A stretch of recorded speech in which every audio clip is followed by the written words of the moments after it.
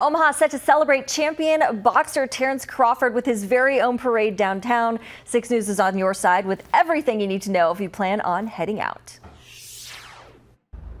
The parade will begin at 19th and Farnham. Streets north, west, and south of here will be closed to traffic at 8:30. Once the parade clears, those streets will reopen to traffic. Now, Laura Sambold takes it from here. Well, John, this is where the parade ends and the big party begins. Take a look here behind me. Of course, there's a whole lot of nothing going on right now, but I'm told Saturday there could be anywhere from 1,000 to 10,000 people or more packing this place.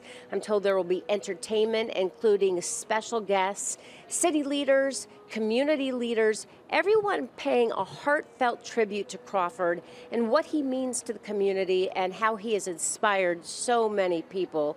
As you know, most of Farnham will reopen after the parade, but Farnham from 10th Street to 13th Street will remain closed until after about noon, until after the party, just to allow a little bit easier access over here.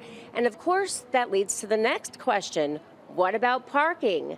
Johan has all those answers. Johan.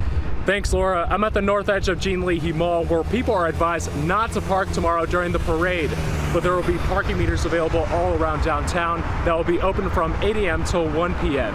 There will also be parking garages available. Those parking garages are Park 1 at 15th and Douglas, Park 5 at 19th and Capitol, Park 8 at 12th and Capitol, and the Civic Center garage at 19th and Harney. Again, all open from 8 a.m. till 1 p.m.